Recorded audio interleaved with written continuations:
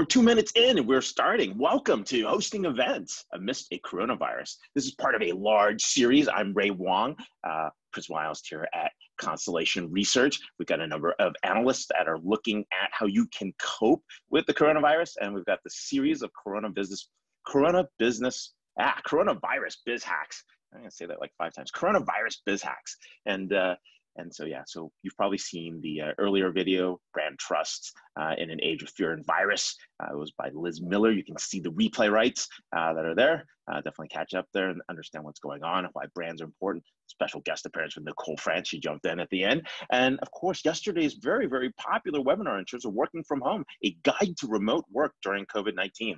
And so you can get a whole good idea of all the new latest tools, latest programs, governance models, and Diane Hinchcliffe is definitely one of the leading thought leaders there. You might not know he's the guy that coined Enterprise 2.0, which Andrew McAfee and he actually went out and started talking about. Okay, so where are we? We're talking about live events. And the challenge is we've been trying to figure out how to get live events to be successful. We've been honing this over the last 4 years, 5 years, 6 years, to the point where, I mean, this is a huge part of the tech scene. It's a huge part of large events, creating community. It's a huge revenue model for event organizer. So whether you're an event organizer, a vendor that actually throws a tech event, someone that actually brings a community together of professionals, we're social by nature, right? This is why we all want to get together. And to say live events are going to go away, everything's going to be virtual. We went through that through SARS. We went through that through H1N1. The honest truth is nothing is better than doing something in person, right? We can try to make virtual events very engaging. I can be really engaging like right now to get your attention, right? But it's not the same.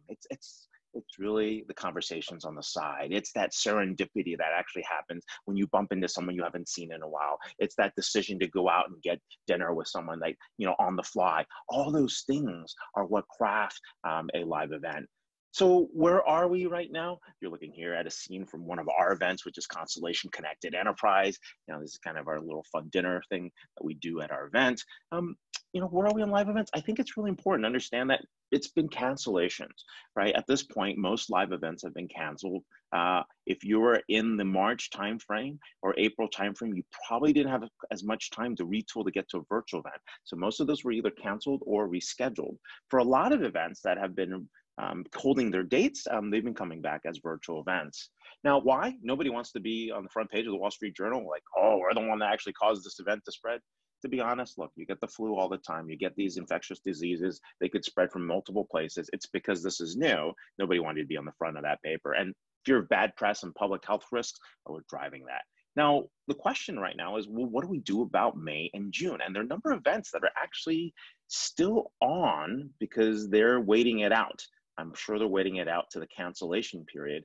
And the question is, how will they handle those events? But it's not those events you and I are worried about. It's about what happens in this post-coronavirus age, right? What happens when we have infectious diseases that spread out, and how do we prevent those, right? And I think that's important. But the state at the moment is, look, if you proactively canceled an event, there's no policy or insurance policy that's going to cover your losses. People are waiting to the very end of that, end of their contracts, to see what happens. And then, of course, in the future going forward, you might want to see if there are riders for communicable diseases. People are building out those policies today. So I just want people to know that that is available. That is actually happening right now. Okay, so what's going on? There's still massive demand for events. You're looking at an Intel event here. There's still massive demand for events, right? Because these are the drivers. These are the drivers that move deals. These are the drivers that build community. These are the drivers that, customers are basically looking for relationships, partnerships. Our partners are working with each other. And so this whole event business isn't going to go away, right? The Coachellas of the world will still be there. We'll still have Olympics, maybe it'll be a year later, right? But it's the size of the events that's going to determine some of the viability. We are still doing small dinners.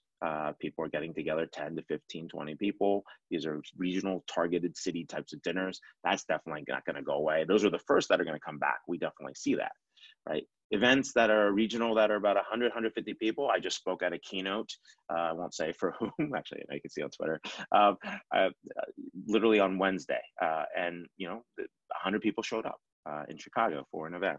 Right? Is it going to die down? Yes. Are we going to get to a point where we have to limit our large events? Yes. But when we ramp up, you're going to see the small events pick up earlier. And you're also going to see the large events get planned out a little bit further out. And we actually see September, October being rescheduled for a lot of events, from Oracle Open World to other events that are popping up. We're seeing that pick up. So we think this is going to pick up. We know this is going to pick up. I don't even think. We know this is going to pick up. And what's important is when we design these events, we should have 4 key principles here. We really should apply public health principles, making sure people are safe, making sure they put the right precautions. Our job also is, because we're large events, we have a responsibility to think about how do we reduce disease transmission? What steps can we do to prevent a communicable disease, an infectious disease, from passing on to each other? And then, of course, we've got to figure out new event norms, right? So, I mean, I still like the handshake. I still give people big hugs, right? Maybe that goes away, right? Maybe we put a little footsie. Maybe we actually do air hugs or Ebola elbow bumps, right? Whatever happens, that's what's going to happen next. But there's new event norms and how we get together, right? Maybe at the beginning, we'll have a little bit more social distancing in lines or in buffets, right? But that's going to change. You're going to see people adjust to those behaviors. And then the more important thing is, the goal should be about minimizing attendee risk. Now, you may have seen the blog post that started this conversation, which is really about what do you do in these events post-coronavirus. I know we were jumping the gun. We didn't know what would happen, if people are still going to hold events and try to make it work, or they're going to wait until later. But let's start here. I mean, the first part that's important is really think about strict and precautionary attendance policy restrictions, right? These are going to be things when, hey, an outbreak occurs, makes sense. If you've been in that country within the period of time, don't invite people from there. Or if you're coming from there, work with local authorities to make sure that if there's a travel ban or not a travel ban, you self-impose a travel ban. So the idea here is to make sure that people who are attending the event are safe, or at least knowledgeably do not intentionally try to pass a disease on. Like, if you feel sick, don't come, right? Nobody wants you there, right? And that's the point. Or if you feel sick, please don't hand that over to someone else. Screening is also going to be very, very important. We're going to see screening in place. We're also getting screening in terms of monitors, the way that you see those heat guns that actually occur in airports to see if you have a fever or a virus. Did you come from this area? We'll also see those actually being implemented at the event sites. It's also about making it easy, right? I mean, people are not intentionally trying to sign up for an event and then cancel, and then sign an event and then cancel, right? Cancellation policies, you can set them up. We've seen a lot of great examples where people have actually applied cancellation policies towards next year's event. People have given some refunds depending on what type of event business model they're in, right? And then that helps. And of course, making sure people who have flu-like symptoms don't come. And yeah, if you've got questions, also please jump into the Q&A. There's a Q&A bucket, so you can hop in on Zoom and ask those. If you want to let people know, that little ping thing to do that. So the other piece that's important here is thinking about, what do you do for screenings, right? What you're looking at here is a meeting I was at, I would say, what was this? Tuesday night, right? It was a public meeting, right? I'm on the planning commission in my city. This is what social distancing looks like, right? So, it's very important, right, to make sure that there are cleaning processes in the venues. I think every venue that I've talked to has established brand new types of cleaning processes. People are wiping down doors more. People are wiping down handrails. People are wiping down, everything. They're providing hand sanitizers, masks. I walked out of this hotel this morning and someone handed me like 2 packets of alcohol wipes. Like, I'm literally thinking like, hey, cool. Okay, what are these? He's like, oh yeah, just in case you need them, right? And so we're seeing these different things. We've got health advisories as well at event venues that are popping up. And of course, the no handshake policy keeps popping up everywhere. But you're also going to want to conduct temperature screenings. And I think that's important because you want to make sure that if someone just happens to get the flu or something happens, there's a way to handle that. There's isolation rooms. The local public health authorities are more than excited to work with you on this to do something like that. I was supposed to be speaking at an event in May in Singapore. The list of very interesting things and precautions that they had taken was also eye-opening because they had quarantine rooms, isolation rooms. They had medical staff on site from the local public health authorities. You can definitely coordinate with each county if you're in the US, or local ministries, depending where you are around the world. There's a reception. People are open to doing that. So what else? Well, I think what's important here to understand is having hand sanitizers and masks is more on the visual side, but there is a purpose here, is because a lot of times people actually don't wash their hands. Yes, this is actually at an event we saw on Wednesday. Actually, I think read the blog post, took some of the advice, had Purell right at the buffet line. Think about how many people's hands touch the buffet, right? And their buffet guards as well, making sure people actually didn't spit into the buffet or accidentally, pass something on, right? And so we started to see these types of safety measures, not only in the food preparation, but also in the food delivery. And having hand sanitization, like a Purell or any kind of like dispenser right before you pick up food, I think is a great way to also minimize risks.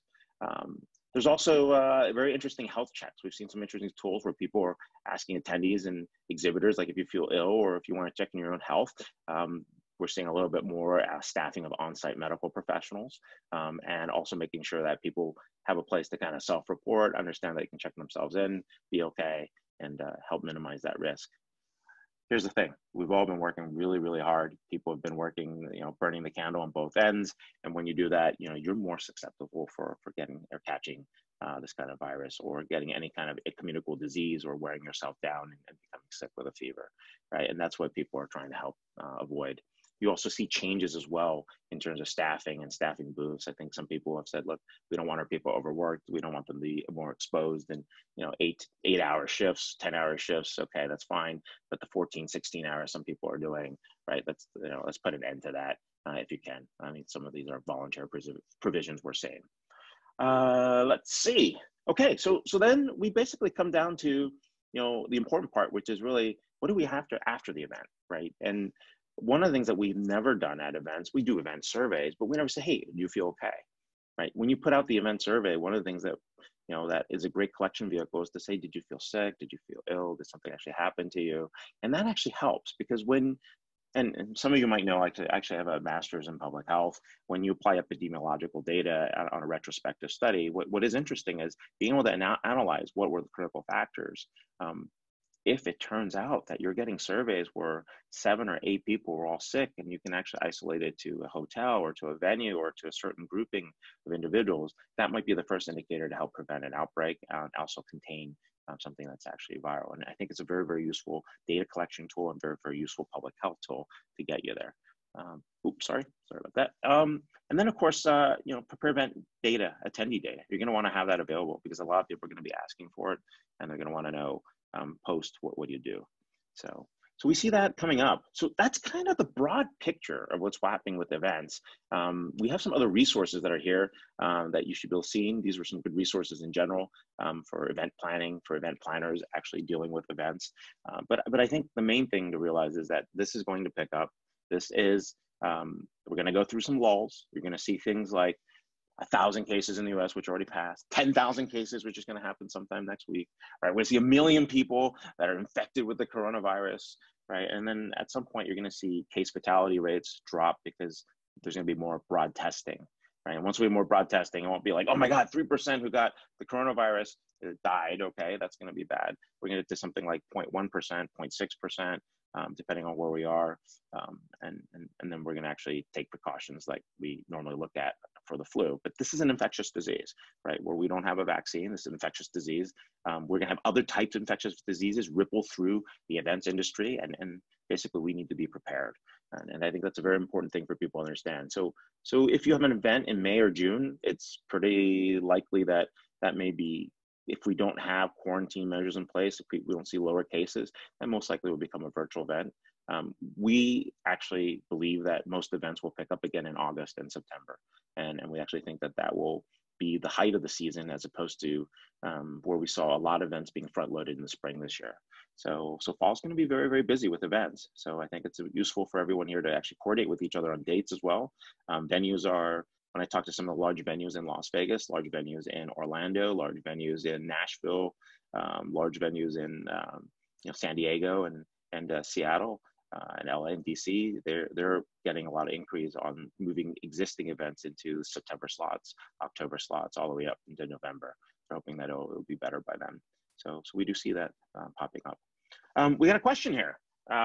Good friend, I don't know if I can put people in, but I'll answer this live. So Scott Feldman, I agree with your points. Do you have any estimates on the increase in cost to large event producers to add the precautionary members on site, health rooms, on-site nurses or doctors, addition of sanitary items? I actually see those in 2 ways. One is, yes, there's a minimal cost. Getting a full-time physician and FTE on site might cost you something like $10,000, $20,000 for that kind of healthcare in place. but that's okay. The public health facilities will help partner with you on the health rooms. So I think that's very, very important. So you'll definitely see that. That's not the issue, but you might even get people to sponsor the health clinic or the health rooms, or even some of these areas. We're going to see a lot of promotions pick up in the space where people say, hey, I like to promote like the health room. I like to promote and something that's related to the physician on call that's on site. I like to provide the health checks, right? So you start seeing those types of promotions actually coming into place as people want to associate their brand with security and brand trust, as well as Liz Miller talked about. So cool. All right, so yeah, so fill in your questions. Feel free to add questions that are here. We see questions open here. See if there's other questions. Let's see, you've got chat. So some people are popping in here. So yeah, feel free to ask your questions, jump in. This is what we see happening in this marketplace. We actually think that events will continue to go on for quite some time. Please don't be fearful of them. For a lot of folks, this is important for field marketing. It's important for what they do. I'd be bad if I didn't plug our event as well. We actually have ours in October. We'll be putting a lot of these precautions in place for our events as well, and working with the hotel and local authorities at the Ritz-Carlton in Half Moon Bay to do that. So you'll find that most of the hotel owners, general managers, are more than willing to work with you on that. Most of the hotels have been trained and alerted on what they need to do on this. And guess what? Look, planes are cleaner than ever. Trust me, I've never seen a plane that I fly this clean. And of course, the hotels are cleaner than ever, but we'll see how long that lasts. We got another question here. Pop them in.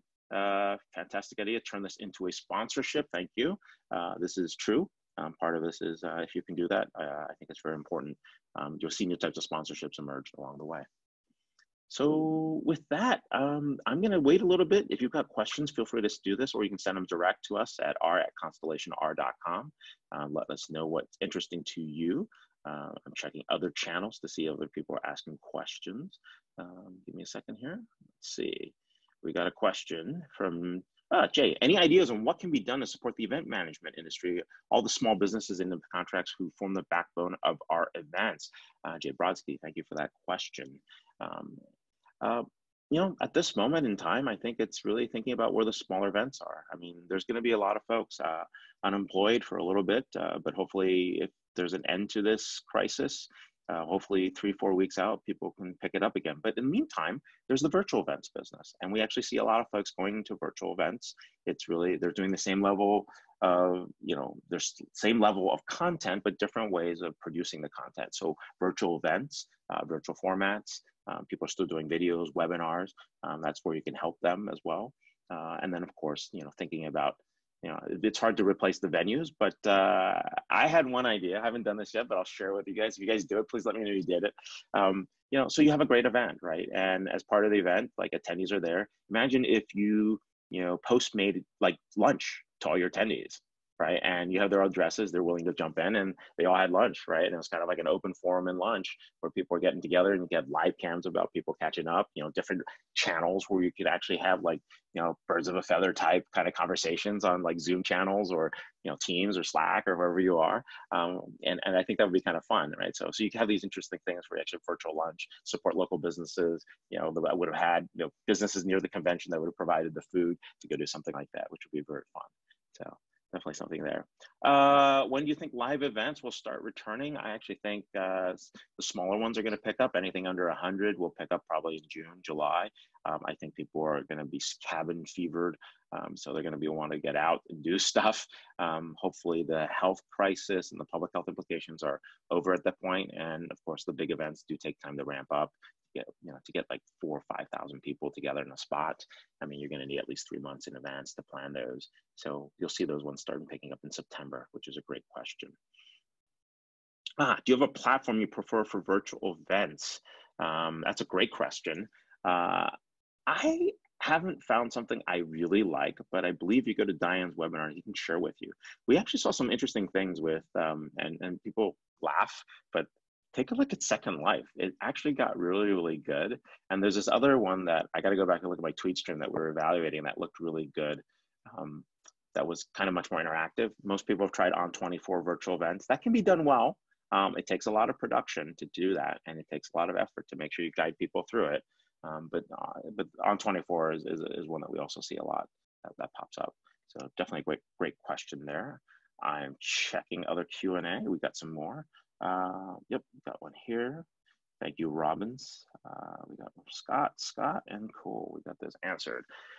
What else? Feel free to ask your questions. I know I wanted to do this fast. I know you guys don't have a lot of time, so I was trying to do this in 30 minutes. So you can all definitely get in, get out, and share your comments. One last thing, actually, when I think about it, there's a question that popped in here as well. That's a great question. Is what's the liability if someone gets sick at your event?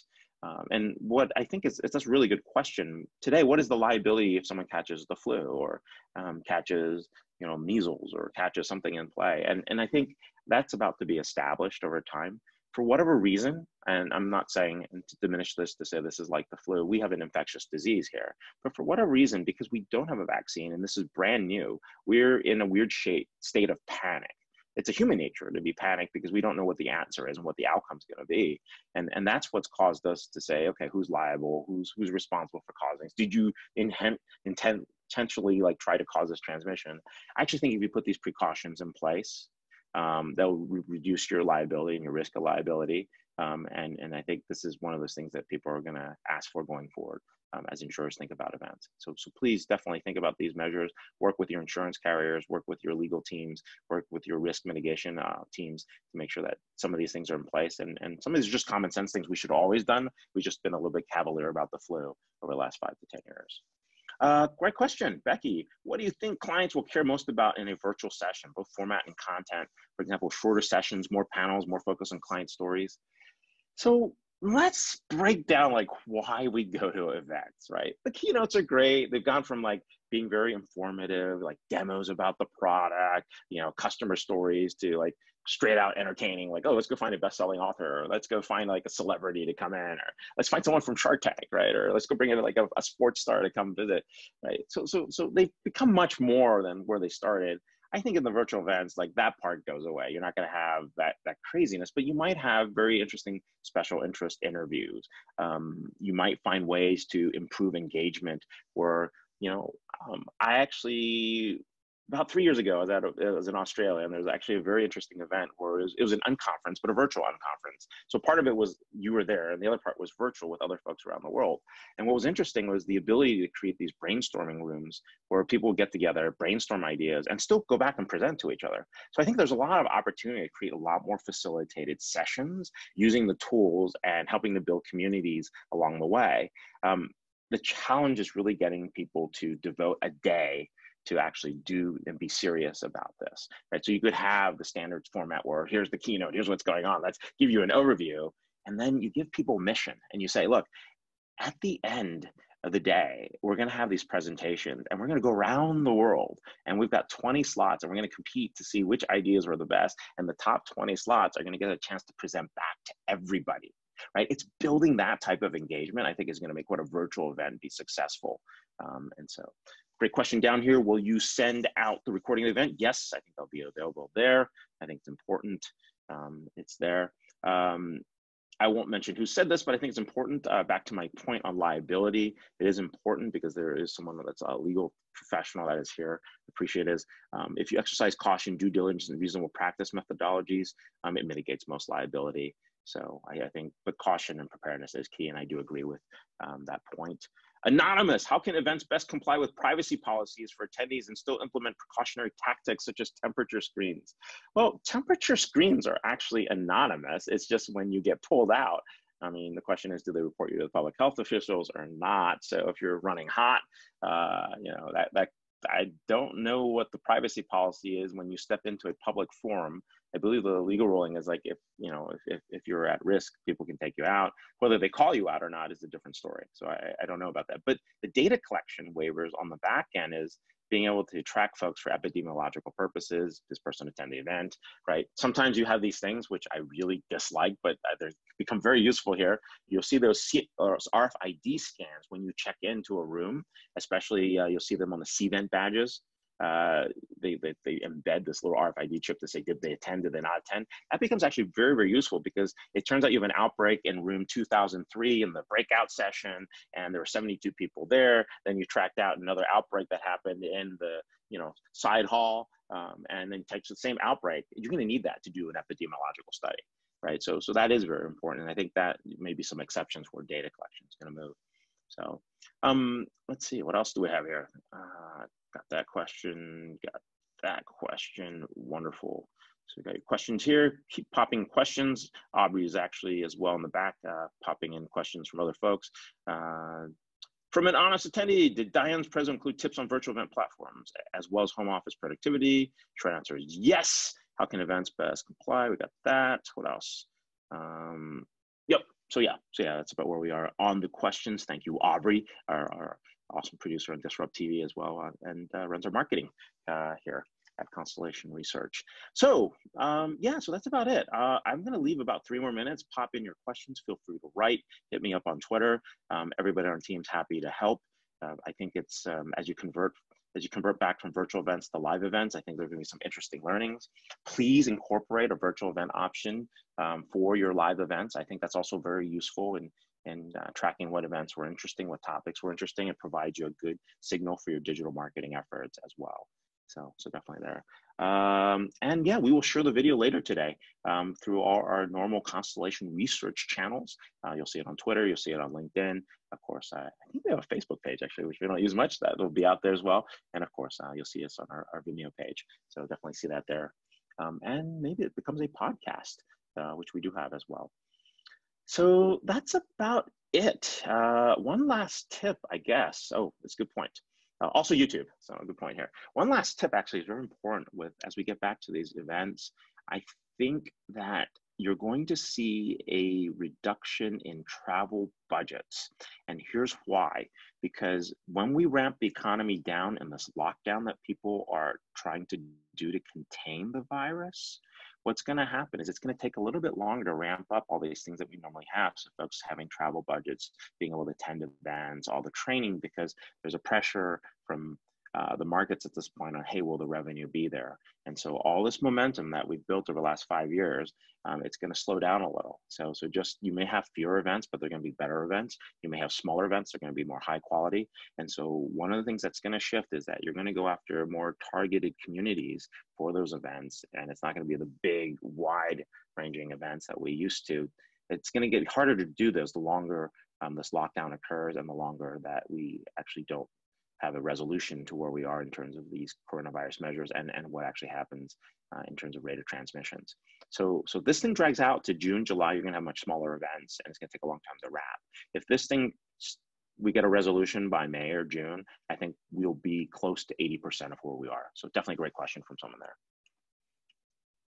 All right, thank you so much for your time. Wanting to keep it short, like any other virtual event. And please feel free to drop in with your comments, share the video with anyone. So it's out there, please, share that with as many people as you can. We hope people get back to getting to live events, very important part of our economy.